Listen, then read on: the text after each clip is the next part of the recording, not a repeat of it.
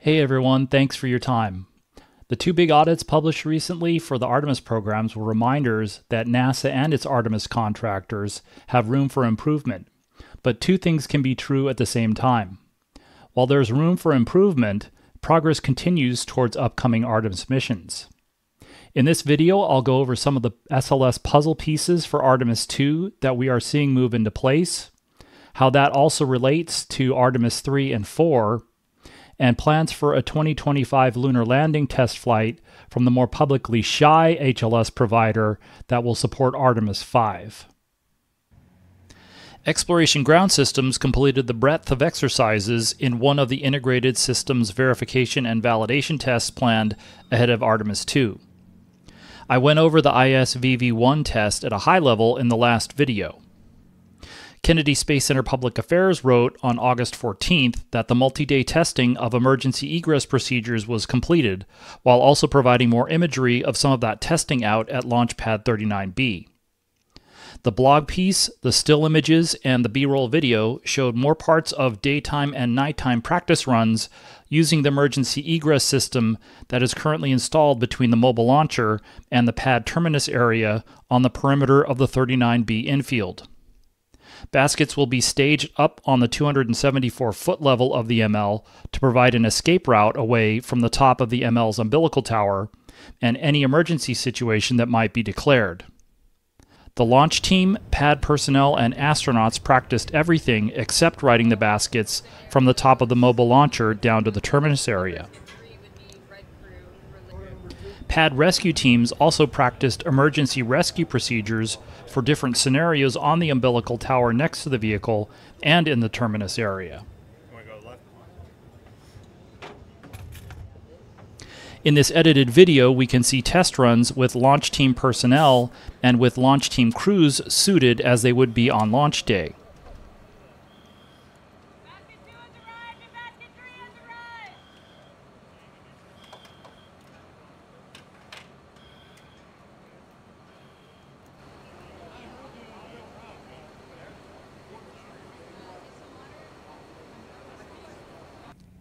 Here we see a few different views of the practice of a team getting out of the baskets together and moving into the mine-resistant ambush-protected vehicles, or MRAPs. Those vehicles will be positioned there to continue the evacuation to a safer location for possible medical attention and assistance in one of these hypothetical emergency situations.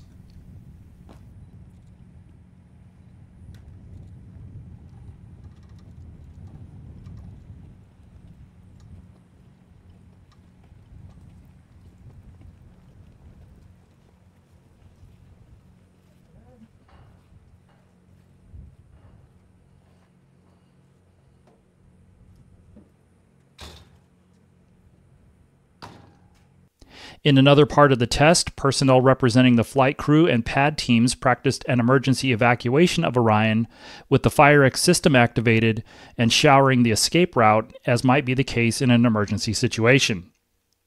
On launch day, there could be 3 teams on the mobile launcher: the flight crew and the closeout crew, who are working to get the astronauts situated in Orion for launch, and possibly a red crew to deal with any issues that require hands-on troubleshooting or other actions at the launch pad.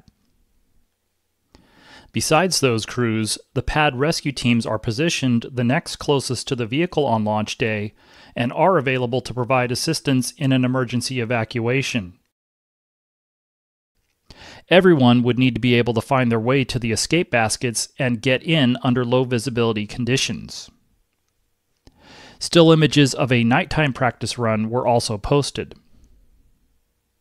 ISVV-1 is complete now, and all the notes and feedback will be incorporated into any revision of procedures and a future training exercise that is expected with the Artemis II flight crew. As a reminder, Artemis II is the first crewed launch of a NASA spacecraft and launch vehicle since the Space Shuttle was retired from flights in 2011. Taxi flights from Cape Canaveral and Kennedy Space Center to the International Space Station now use commercially developed and operated spacecraft and transportation systems. Maybe it wasn't a top watch item, but one of the SLS puzzle pieces seems to be in place now, with the announcement that the launch vehicle stage adapter for Artemis II will be rolled out of storage at the Marshall Space Flight Center in Huntsville on August 21st and will be subsequently loaded on the agency's Pegasus barge for a trip to KSC. After it was announced in mid-June that the Artemis II core stage would ride on Pegasus from the Michoud Assembly Facility in New Orleans to the KSC launch site, that was also a signal that the barge was again available to make hardware deliveries. Core Stage 2 was the highest priority, but there were 3 other pieces of SLS hardware for Artemis II, III, and IV that we've been aware of that needed transportation on Pegasus to KSC. Prior to the official delay of Artemis II and III announced in January, the boat tail for the Core Stage 3 engine section and the engine section itself for Core Stage 4 had been scheduled by NASA and Boeing to be delivered to KSC earlier this year. And the long since completed LVSA for Artemis II was the other piece that we've known about for a while. With Pegasus again available, it seemed like there was enough deck space on the barge to fit all 3 of those, but given how the media events last month were rescheduled or constrained, the opportunity to ask whether that was going to happen never materialized. With the media advisory about the LVSA rollout released on August 14th, SLS Public Affairs confirmed that triple shipment is the plan. Pegasus will pick up the Artemis II LVSA at Marshall and then be towed down the Mississippi River back to MAF, where the Core Stage 3 boat tail and the Core Stage 4 engine section will be loaded on board. Then Pegasus will make another trip from there to KSC. Although it's more difficult to get NASA to talk about planning and scheduling for upcoming Artemis missions, there are some takeaways from this planned SLS triple delivery. For Artemis II, shipping the LVSA is a sign that stacking SLS for the mission is getting closer.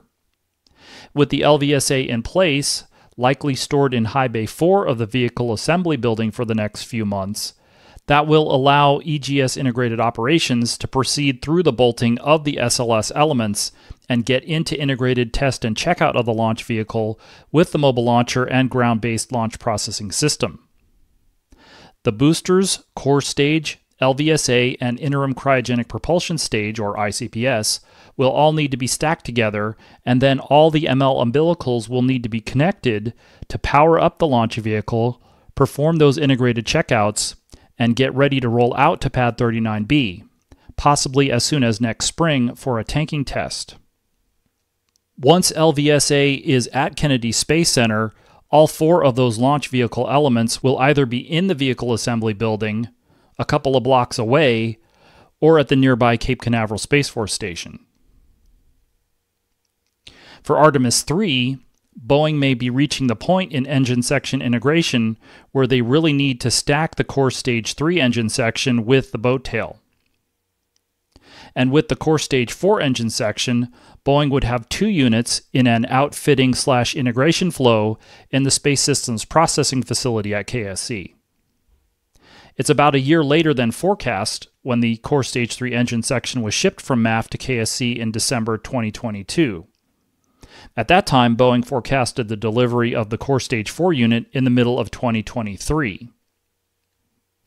Once the engine section hardware arrives in the SSPF, it will of course be interesting to see when those 2 units are completed. The deliveries of the structures ended up almost 2 years apart, so it will be interesting to see what the spread is for their delivery when fully outfitted to the Vehicle Assembly Building. We still haven't seen a full shot of the Core Stage 3 engine section in the SSPF since this one was taken in June of 2023. And now, as we get to the end of the 3rd quarter of 2024, that unit has been at Kennedy Space Center for almost 2 years. There's some news about Artemis V, which is planned for early in the next decade now. If you're familiar with the commercial lunar landing services that NASA is now contracting, a team led by Blue Origin was selected by NASA in May of 2023 to be a second crew-rated lunar landing service provider. In a story for Space News published on August 12th, Jeff Faust noted in his story that Blue Origin has recently filed documentation that outlines their first planned lunar lander test flight. That documentation says the uncrewed test flight of a Mark I Blue Moon lander would take place no earlier than the first quarter of 2025, which is about half a year away. The lander will fly on Blue Origin's New Glenn launch vehicle, which is still being prepared for its first launch campaign. The documentation was filed with the Federal Communications Commission about, naturally, how communications will be conducted during the test flight. More interesting is the high-level summary of the test flight itself, since Blue Origin is notoriously secret about their work. The documentation provides the only details published so far about the flight plan for the test. When the Mark I lander launches on New Glenn, it will be inserted into low Earth orbit. After a few revolutions in LEO, the spacecraft would perform a first major burn to raise its apogee, which would also result in a longer orbital period. At the end of a revolution in that Earth elliptical orbit, the spacecraft would perform a translunar injection burn. After a transit of about a week, it would then perform a lunar orbit insertion burn.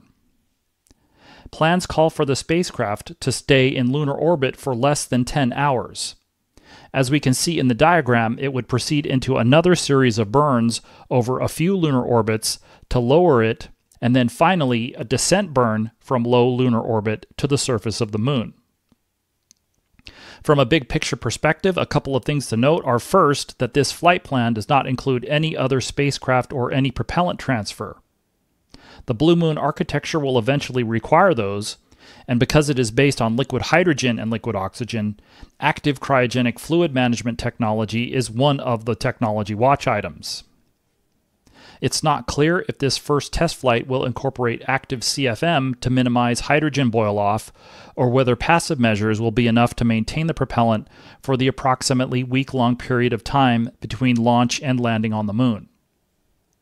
The other significant piece of the architecture is the cislunar transporter, which is being developed by Lockheed Martin. Very little is known about this other secret spacecraft. A couple of generations of a render of it are pretty much all that has been published so far. The first generation Blue Moon architecture lost out to SpaceX's Starship system in 2021 in the Next Step Appendix H solicitation. This revision of the architecture, which won the Appendix P solicitation last year, also uses on-orbit propellant storage and transfer as Starship does, but it is based on liquid hydrogen fuel rather than liquid methane. For what it's worth, if Blue Origin were able to soft land this first-generation spacecraft on the Moon by next spring, it's possible that they will not only land on the Moon before SpaceX's Starship HLS prototype does, but they would probably also be the first HLS spacecraft prototype to even reach a lunar distance from Earth. Having said that, it remains to be seen when the first fully outfitted New Glenn vehicle will roll to the pad, when it will finally lift off for the first time, and what the outcome of the test flight will be.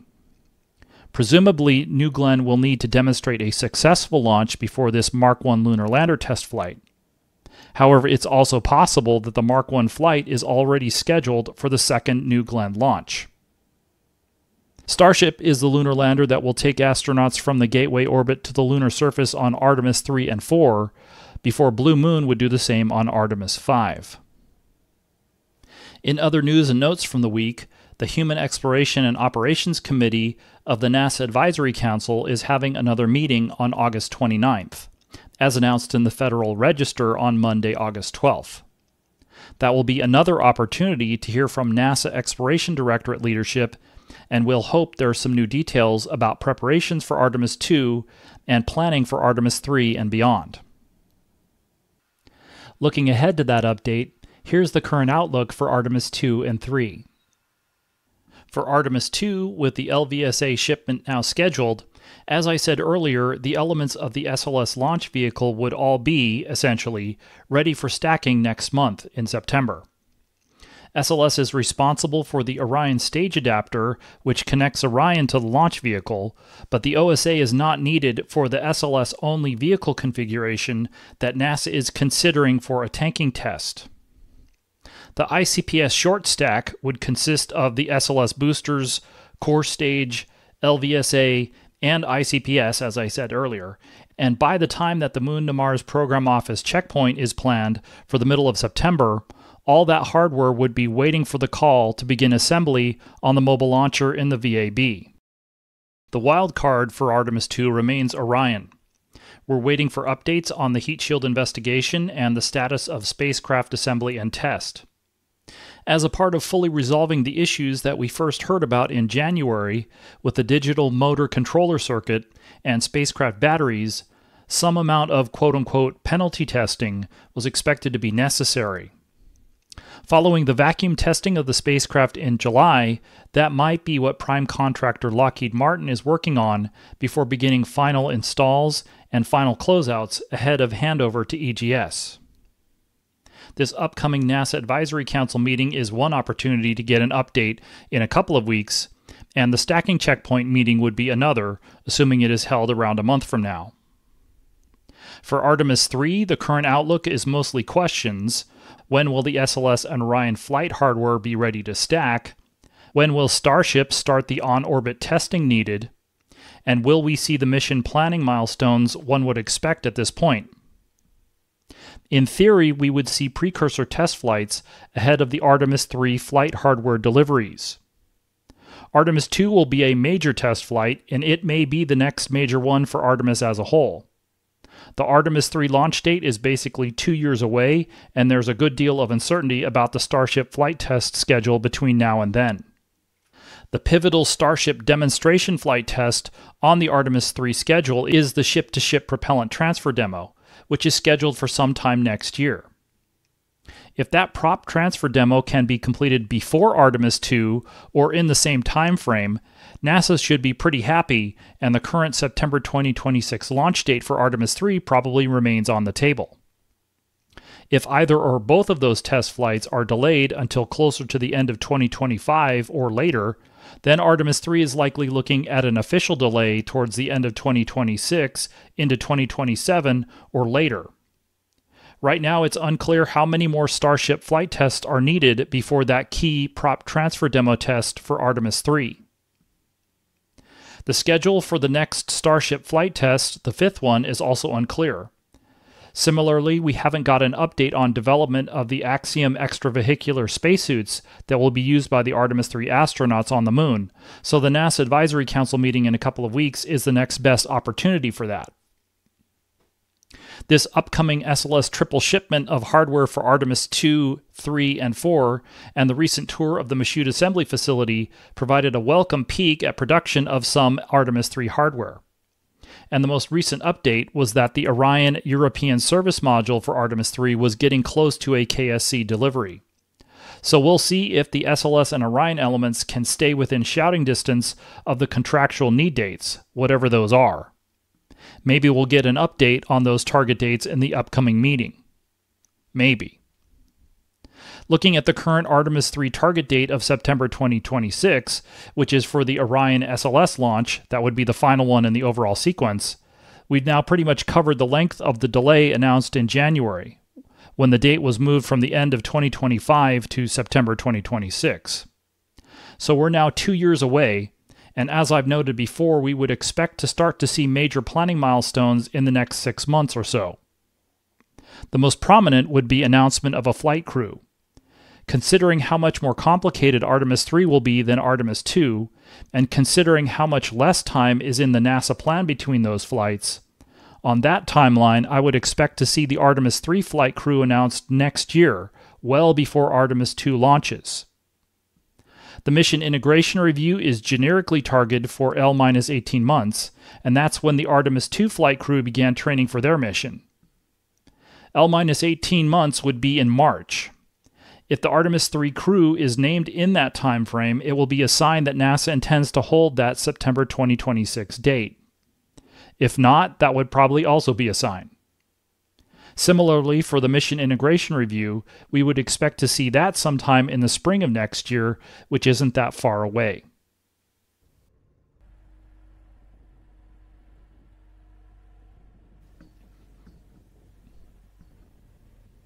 Thanks as always for watching.